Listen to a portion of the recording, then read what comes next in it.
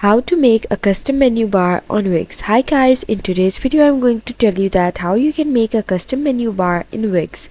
So what you have to do is just come to your dashboard and click this edit site button, and once you click this you are going to land over here on the Wix website editor, and then what you have to do is just click this plus sign and add elements, and here just scroll down until you see this option of menu in anchor and click this, and then you can just choose themed menus, horizontal menus, vertical menus, and any menus that you like. You can just choose any like preset preference that you want your customized menu to look like.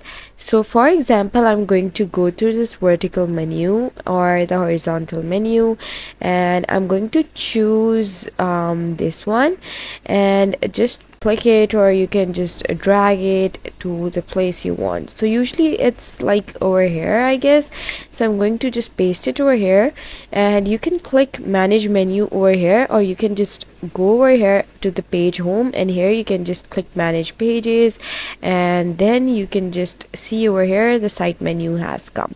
So I'm going to cross this here. I'm going to click manage menu, and here you can see that the site menu has popped up all of the sudden. So here you can just choose to edit over here. You can just edit settings, or you can customize it according to your needs and wants. Like you can choose a page background, you can rename it, you can duplicate it, you can copy it, you can like add a sub page, and you can just do whatever you want. So I hope you like the process, and you can follow this process to like customize your menu on Wix. And if you did, please don't forget to like and subscribe my channel. Thank you very much. See you again.